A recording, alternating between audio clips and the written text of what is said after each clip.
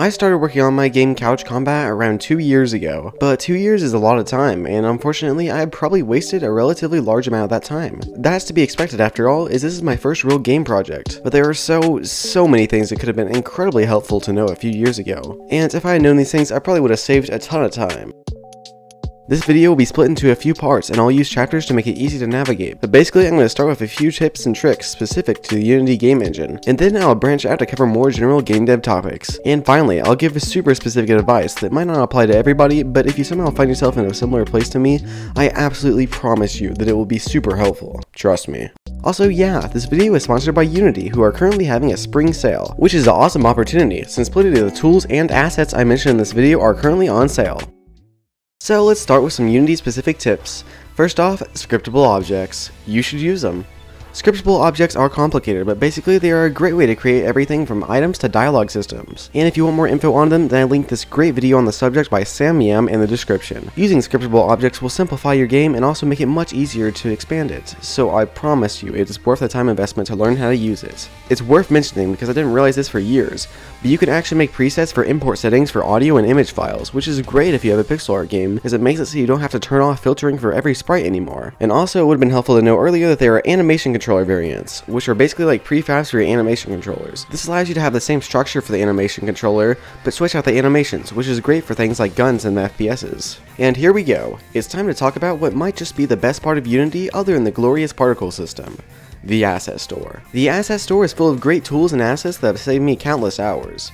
So, what do I recommend? Well, there are a few assets and tools I consider essentials for making games. The first one is technically free and not actually on the Asset Store, but go ahead and download Easy Camera Shake off of GitHub. It's an incredibly simple to use way to handle camera shake. It works with multiple cameras and is overall just something that I use in literally every game project.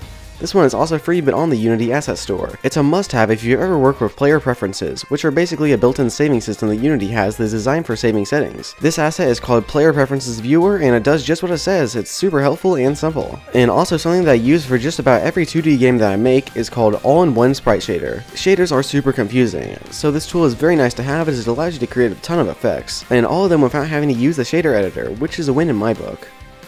Another great tool that is on sale right now is called Behavior Designer. I only recently got it, but it allows you to create complex AI using a visual interface. Another game dev YouTuber, Pinnacle, uses it for the AI in their game as well. It's really flexible and allows you to create everything from RPG bosses to FPS bots. It's on sale for 50% off right now, alongside a lot of other assets in the store. These assets are all on sale because the spring sale is going on until April 29th, and most of these deals that are happening now won't return until much later this year. Unity was kind enough to sponsor this video, so if you use the link in the description of this video, then you can help support the channel. But I'm not advertising these tools specifically because Unity told me to. These are genuinely things I use in everyday development and I think are very helpful for every Unity developer. And of course, aside the asset store that I haven't mentioned yet is, well, the assets. There are 3D models, skyboxes, sound effects, sprites, and all sorts of other things. These are incredibly helpful for adding to your game. Personally, I prefer to make most of my assets myself, but I still use many assets all the time like particle effects and skyboxes to spice up my game. I'm not very good at making particle effects or skyboxes, so the asset store allows me to cover up holes in my development that would otherwise require me to hire new team members or something, which would be much more expensive. A few of these asset creating companies that I've used before and can personally recommend are SYNCY Studios, who cover everything low poly, Pinwheel Studio, who have great shaders and skyboxes, and Sidearm Studios, who make tons of cheap, high quality sound effects that I use.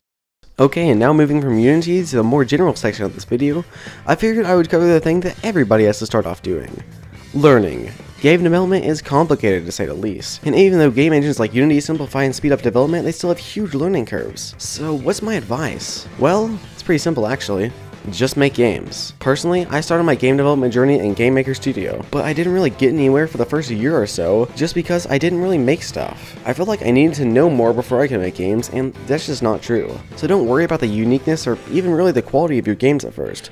Just make them. And also I think the beginners place way too much importance on the choice of game engine. While I do agree that it makes a difference for individual projects and you should look into all the options, it was very easy for me to switch from Game Maker to Unity, and I've also made projects using Godot and with Fountain Engine. The workflow in all of them is pretty similar to Unity. I just found that Unity was personally the one I liked most and best suited to my project, so that's what I stuck with. Just remember that a game engine is ultimately just the tool, and the quality of games comes down to the skill of the people making it. The best place to learn game development is in game jams. Game jams are short competitions where you make a game in a short amount of time. They are great for many things, from learning a basic understanding of a game development to testing out game or mechanic ideas or learning a new tool or engine. plus they are just a ton of fun, and you end up with a nice little game to show for it. So when starting to learn game development in a specific engine, what I found works best for me was starting off by just following a longer video series that walks me through everything. Brackeys has some of these, and there are tons on Udemy, and you can just basically look around and choose whatever one has the genre of game that you'd like to make. And after either finishing the tutorial series or just getting bored, I'd recommend just jumping into whatever game project you want to. Just keep the scope for this first project very small, like something you could finish in a month or so. Anytime you come across something that you don't know how to do, just look it up. YouTube tutorials and forum posts practically have the answers to any questions you could possibly have. And although it takes a bit of time to learn, the API of your engine is a goldmine of information that is absolutely critical to be able to use. Finally, it's also worth mentioning that you will never stop learning game dev. While I no longer need tutorials for everything I do, whenever I'm doing game development, I always end up with millions of open tabs to the pages of the API and forums. And personally, I don't think that's an issue at all. One very important tip for learning game development and programming in general is to learn data abstraction. That sounds fancy, but it's really just organizing your code and saving time. Learn to use loops in order to avoid repeating segments of your code. Learn to use arrays instead of creating tons of numbered variables. Learn to create functions to simplify your code and make it more readable. Even if it takes a bit more time whenever you are programming, if you ever have to come back to your code and expand it, you will thank your past self for making an actual good code that is easy to read and easy to expand. If you go into a game with no plan, it might be fine to start out, but after a while you'll probably end up in an absolute mess with no idea what to work on next. The obvious solution here is just planning, but that's often easier said than done. It can be hard to visualize the steps that it takes to get to a completed game, but programs like Trello and Milano make it much easier. Trello is a program for organizing tasks. I've had it since day one of my current game project, and it is an absolute lifesaver. I have my tasks separated into different groups, ranging from bugs I have to fix to ideas I have to an overall roadmap for my project. It's honestly a lot of fun to organize tasks and plan for the future, and Trello makes it super easy to make major changes and plan really quickly as well. It's free and browser based, and I'd recommend it for literally any project, but it's basically perfect for making games. Milano is a program that I only recently started using, and it's less about managing tasks and more about just planning out the future. Milano is super flexible and allows you to create mood boards, character charts, gameplay systems, and just about anything else you could possibly need for planning out your game. I'm currently using it to secretly prototype my next game idea, and that is where it really shines, so I'd recommend trying it out. Honestly, marketing might just be the hardest part of game development. It's one thing to make a game, another thing to get people to actually play it, and it's even harder to actually make money off of it. Although I don't know for certain if my game will actually do well as I haven't released it yet, I do have a channel that is largely dedicated to its development with just over 9,000 subscribers, and I have around 1,000 wishlists on Steam, so I think I have a pretty decent start. But I get that most people don't want to have to upload videos and maintain a channel while making their game. It definitely takes up a lot of time and effort on my part, but I do really like doing it, so it's worth it in my case. But there are many other ways that you can try to market your game and find an audience, and most of them actually start right at the beginning of development. First off, make sure you are making a game that people actually want. This means two things. First off, the game has to have appeal. While very specific and niche games can be super successful, if your game is something that is straight up unappealing, like a game about filing taxes, then it's going to be 1,000 times harder to find an audience. You still might be able to, but it's worth thinking about. And the second thing is to make a game that hasn't been done a million other times.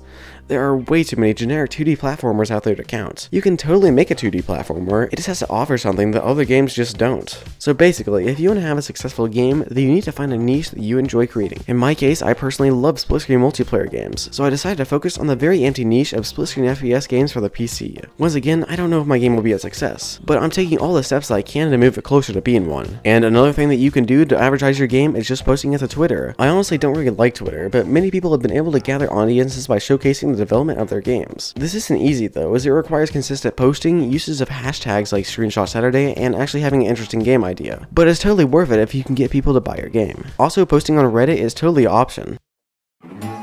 Motivation is an important part of game development, but I believe that it kind of comes naturally if you do the other things that I mentioned in this video. If you plan out and have a clear idea of what you want your game to be, and have an outline of the steps that you need to take to reach that final game, then you not only have a goal to strive for, but you also have tasks that you can always be working on. If you post on YouTube, Twitter, or wherever about your game, then it makes it way easier to stay productive and motivated. Personally, I end up working a lot more consistently on my game, that way I have cool things to put in my devlogs whenever I release them. Plus, for me, the feedback and the fake internet points make it a lot easier to stay motivated. But other than what I've already mentioned, sometimes you just have to create your own motivation. You aren't always going to want to work on your game, and while you shouldn't constantly force yourself to work, the only real way to get out of a slump in development is to put the time in and, well, develop your game. Okay, we're almost done. I'm just going to finish with a few specific quick tips. Tip number 1 is that input management is horrible. At least that's the case for Unity. So you should just go ahead and not suffer through bug fixing and changing systems 10 times, and either just use the new input system that Unity made, or buy Rewired from the asset store. The built-in input system doesn't work with multiple controllers. Well, the trigger buttons don't work with multiple controllers, which is about the stupidest thing ever. Just trust me on this. I know the new input system is confusing, but it's worth it. The other really big time sink for my game has been online multiplayer. So here's what I'll say. If you are considering adding online multiplayer to your Unity game, do it at the very beginning of development. If you design your game from the ground up for multiplayer, it'll be so much easier than trying to add multiplayer into a game 2 years into development. And you can trust me on that, it's not fun. Maybe other tools like Unreal and Photon are better at integrating into already made games, but my personal experience with trying to add Mirror into my project was an absolute nightmare that ended up in me losing over a month of work, so just be wary of it. So yeah, I really hope that this video helps save some people from possibly falling into the same pitfalls as I did. If you want to support my channel, the best free way is to wishlist my game Couch Combat on Steam. Wishlisting is free, and it really helps me since I don't have any marketing budget. The more people that wishlist my game, the more Steam will push it whenever I release it. So every wishlist counts. Thank you to Unity for sponsoring this video, and be sure to check out the spring sale for plenty of great deals. And thank you to my one and only Patreon, Howard House. He was unanimously voted as the best beatboxer in the world by everybody in the world. Bye.